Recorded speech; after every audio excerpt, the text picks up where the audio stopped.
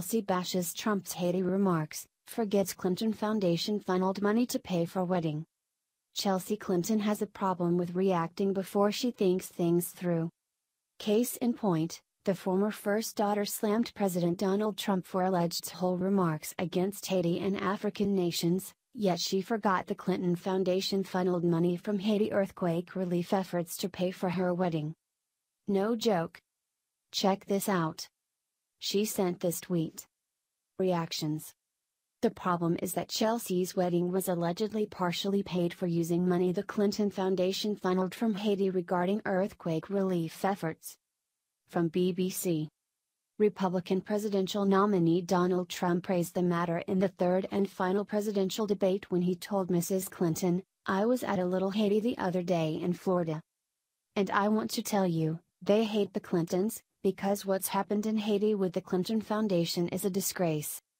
Mrs. Clinton retorted that she was proud of the foundation's work, and pointed out her rival's namesake charity had spent money on a life-size portrait of himself. The Clintons' history with the world's first black republic dates back to their 1975 honeymoon, when they met a voodoo priest and visited a hotel where Ernest Hemingway once stayed. Kim Ives, editor of Haiti Liberté newspaper, told the BBC, "A lot of Haitians are not big fans of the Clintons, that's for sure." Mrs. Clinton was Secretary of State and Mr. Clinton was UN Special Envoy to Haiti when the January 2010 earthquake struck, killing an estimated 220,000 people. Some $13.3 billion, £10.9 billion, was pledged by international donors for Haiti's recovery. Mr. Clinton was appointed co-chairman of the Interim Haiti Recovery Commission, IHRC, along with Haitian Prime Minister Jean-Max Belrive. But the IHRC found itself under fire as frustrations mounted at the slow pace of recovery.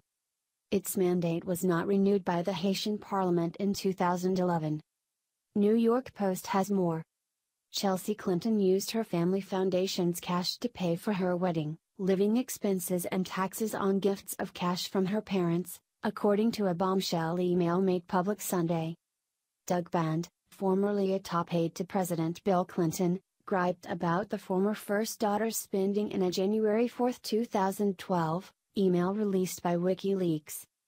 The investigation into her getting paid for campaigning, using foundation resources for her wedding and life for a decade, taxes on money from her parents, Band wrote to John Podesta, now Hillary Clinton's campaign chairman. "I hope that you will speak to her and end this. Once we go down this road." Band's message is contained in a chain of emails that were hacked from Podesta's Gmail account.